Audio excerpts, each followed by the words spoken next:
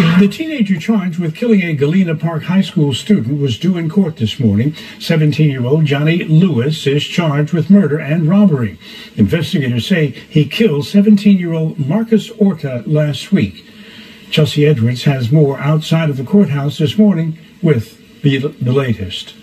17-year-old Johnny Lewis did not go in front of a judge this morning, but he did have a family member present, believed to be his grandmother. She didn't want to go on camera, but she was heard saying that police should still be looking for the real killer. Lewis is accused of robbing and shooting his Galena Park High School classmate, Marcus Orta. He was killed last Thursday in front of the community center across from the school. Investigators say Lewis and an accomplice arranged to buy marijuana from Orta, but instead they got into a scuffle. They robbed him and left him dead from several gunshot wounds.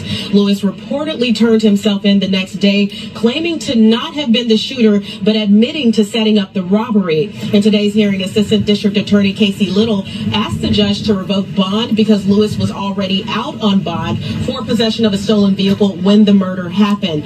The judge did grant that request. Meanwhile, a memorial continues to grow for Orta outside the Galena Park Community Center. That's where we found his family Tuesday, still reeling from their loss. It's tough.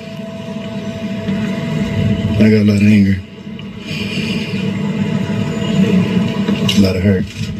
Hope and pray that maybe this is something they can think about, like how much of tragedy you giving that person a bond can cause. This is a capital murder charge, but since Lewis is only 17 years old, he will not face the death penalty. However, he is facing life in prison with the possibility of parole. Reporting from the Harris County Criminal Courthouse, Chelsea Edwards.